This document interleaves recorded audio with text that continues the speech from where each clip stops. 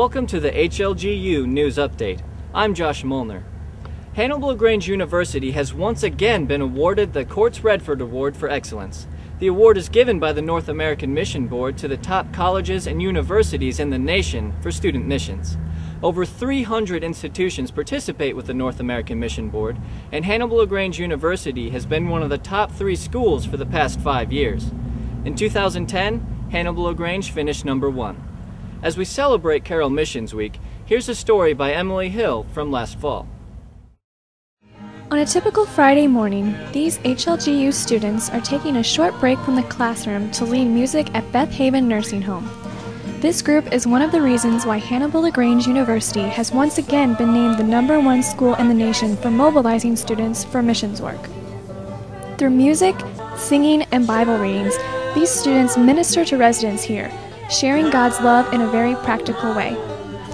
You know, we know about their lives, they know about our lives, so that's probably the most important aspect, is just building relationships and sharing God's love through those relationships. And while local outreach plays an important part in the school's missions program, the university is also preparing students to take the gospel around the world. Neil Sneed, a junior, will spend next semester in South Africa. For the past probably 3 or 4 years, I've known that God wanted me to go to Africa.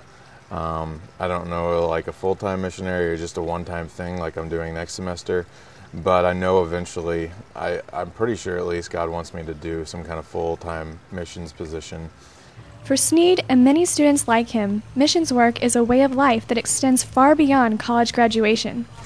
I'm hoping that it's not just people go on the mission field right now and then they don't do it later in life. I'm hoping that being the #1 in the nation, that we're also preparing people to go after school, or these people are making decisions to actually follow Christ and be able to go on with their lives, spending more time in missions, because that's what we're called to do. The award, given by the North American Mission Board, recognizes the efforts of students who serve both locally and across the world. VP of Collegiate Affairs, Dr. Tom Hufty, says the school's success in mission work is the result of God's blessing and students' willingness to serve. God has brought to HLG a lot of students that have a heart for missions and have a heart for doing things, something much bigger than they are. The things that they do, the lives that they've touched, I mean, this side of heaven will never know the thousands of lives that our students have touched as a result of these efforts. And this award just simply puts a tangible recognition that God's at work here. Reporting for the Trojan News Network, I'm Emily Hill. 35 people are back on campus after a week-long trip to Panama City. The Beach Reach missions team reached people by sharing the Word of God and serving delicious pancakes. We went to Panama City Beach, where we offer free van rides to spring breakers who are there to party. And we also had students who participated in street teams, and that consisted of groups of about 3 or 4 students who just engaged in conversation with spring breakers as they were walking along the road or out in front of clubs. It was really just neat to see how all that played out, and just to be able to talk to people about